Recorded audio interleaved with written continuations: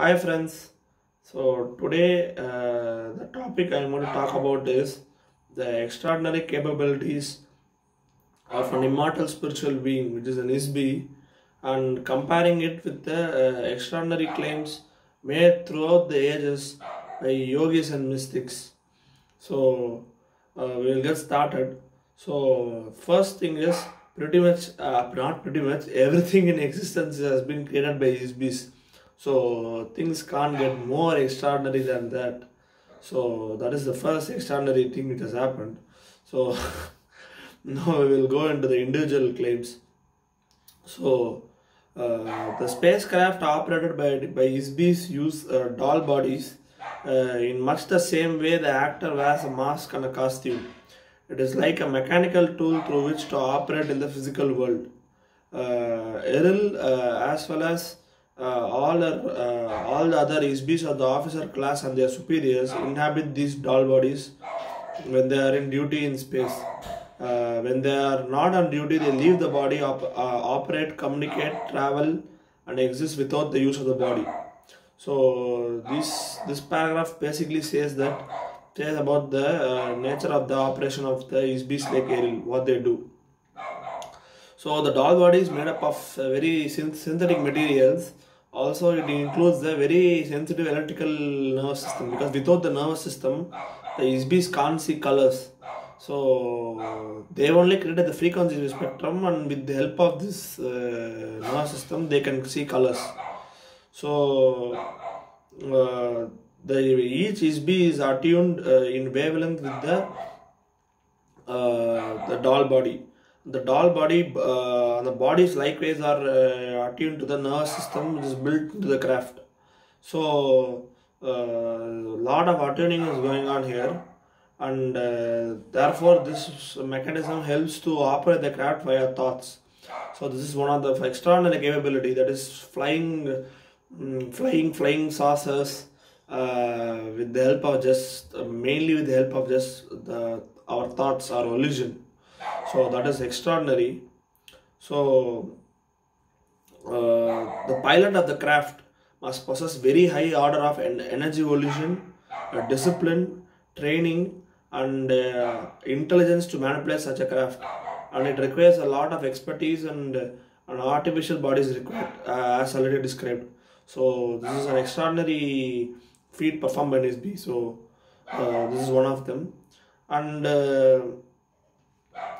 what is an ISB means is an ISB exists in a personally postulated perception of is will be.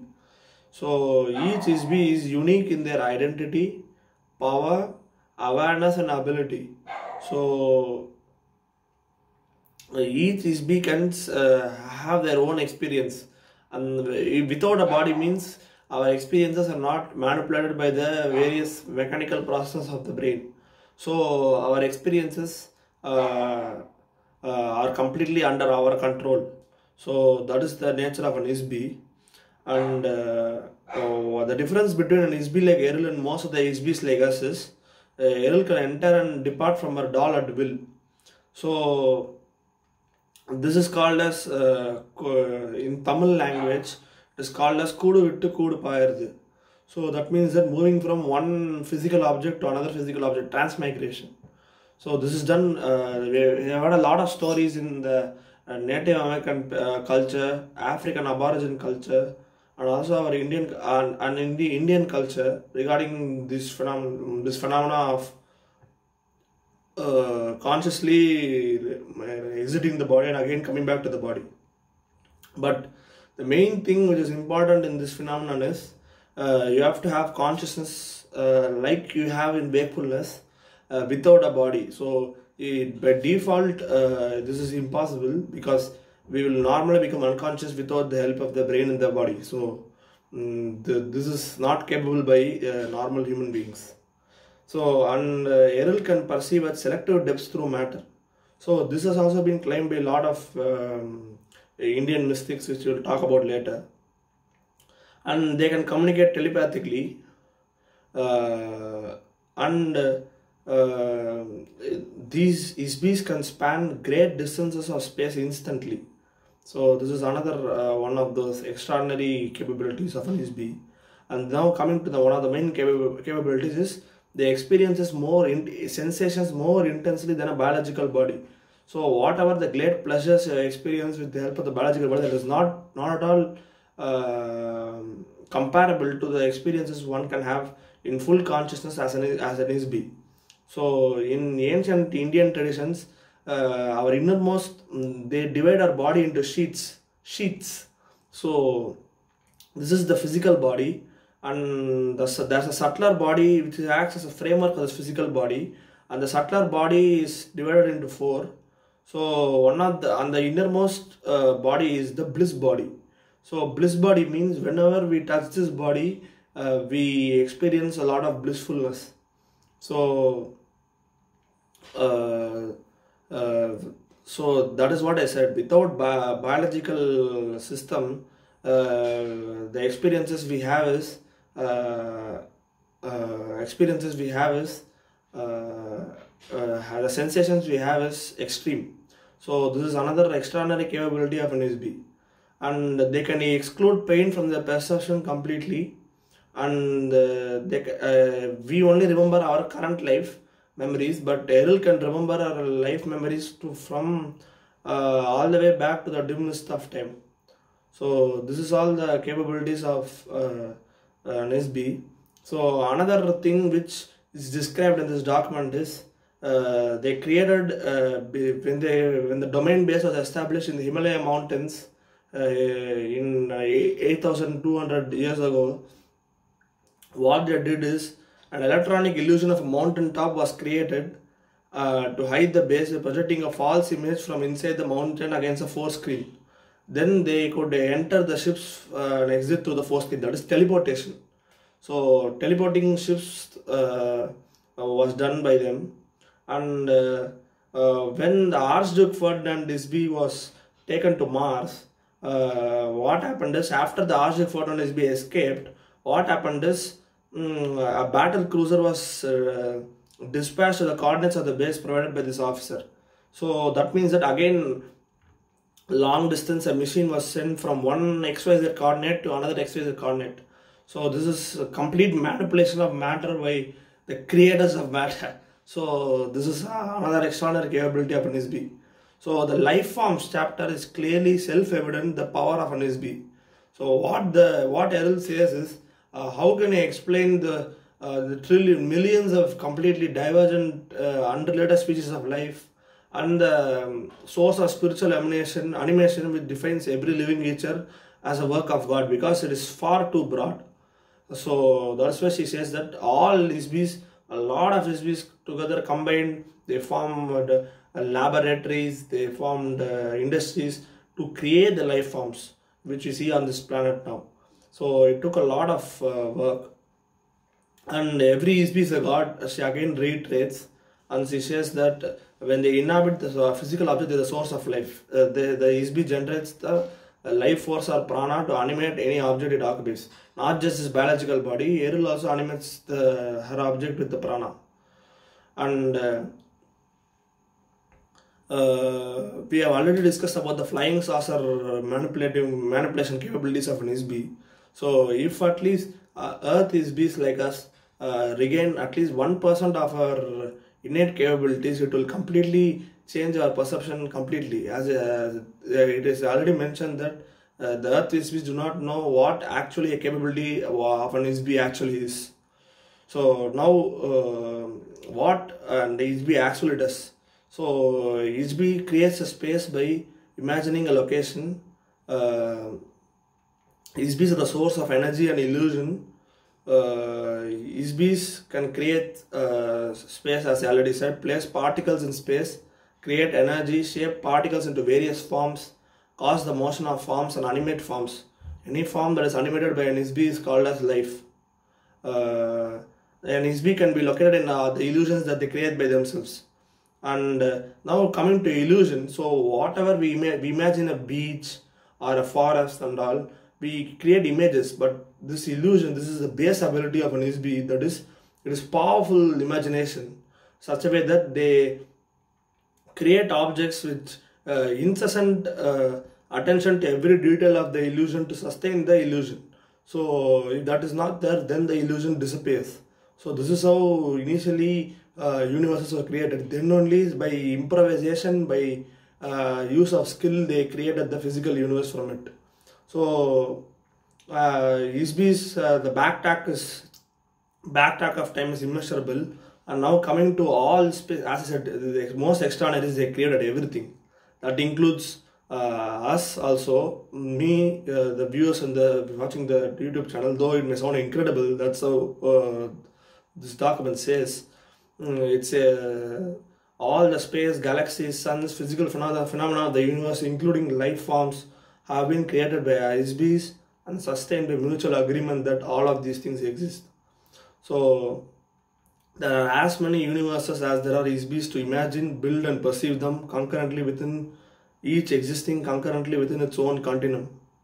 And each universe is created with its own set of rules. So these are the extraordinary capabilities of an isbe. So now we will discuss another extraordinary capability of an isbe. At the end of the document is an isbe can occupy more than one body at the same time. So that is another extraordinary capability. So now we will come to the extraordinary claims made by yogis and mystics in our planet. Eril already said some of the isbes know that they are spirit and know some of the capabilities. So that includes the yogis and mystics of the ages. So I will start with Paramahamsa Yogananda, who is one of the recent yogi. He said that he has claimed a lot of stuff on his meetings with other yogis. So for example, he said that a saint occupying more than one body, that is 2 bodies, that is similar to the Roswell claim. Then levitating saint, that is flying without the aid of technology. Then bilocation, same being in the 2 different places at the same time. Then again, as I discussed, powerful imagination, creating a palace, artificial palace. Then the limbs are cut apart, but again they are fixed. That is done with the help of the subtle body. So these are some of the extraordinary claims made by Paramahamsa Yogananda. There have been thousands of mystics throughout the ages making extraordinary claims. Some of them they actually did. Some of them are myths, but still we will list them. So one of the recent famous people who have claimed a lot of miraculous claims is Satya Sai Baba. So a very popular atheist named Sam Harris talks about Satya Sai Baba's miracles and why we should not believe in miracles unless they are very evident. At the same time,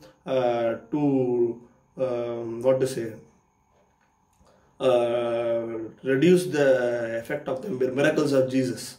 So what Satya Sai Baba claimed is walking on water, raising the dead, flying without the aid of technology, materializing objects, reading minds, foretelling the future. These have been the claims of yogis and mystics throughout the ages, and none of those things currently are being able to be proved by a lot of people. So we have to be skeptical on that. So another current contemporary very popular guru named Sadguru Jaggi Vasudev, he has also claimed a lot of extraordinary claims. For example, he has said that when somebody dies, especially his close disciples, he will decide in which womb they are born. So that is the capability he is claiming he has. Then one time he constructed a temple, a lingam named Dhyana Linga. So it is similar. It is like creating an artificial soul, something like that he created. And he said that when recovering from the effects of creating that linga, a disembodied state came and saved his life. So he has made some claims like this, and he has claimed that he is able to, during his childhood, normally we just see the objects in front of us, but he was able to see a mountain view which he set up in his past, which had some connection with his past life memories. So he was able to see that, and he has claimed that he is able to predict the person's future. As Sam Harris said, you have to be skeptical. And he is, as I said, in this document we have seen that isbes can perceive a selective depth through matter. That he has done in his childhood too. And he has altered the chemical properties of mercury element. And he has also claimed reading minds is possible, levitation is possible, becoming small or big. That is one of the Ashta Mahasiddhis.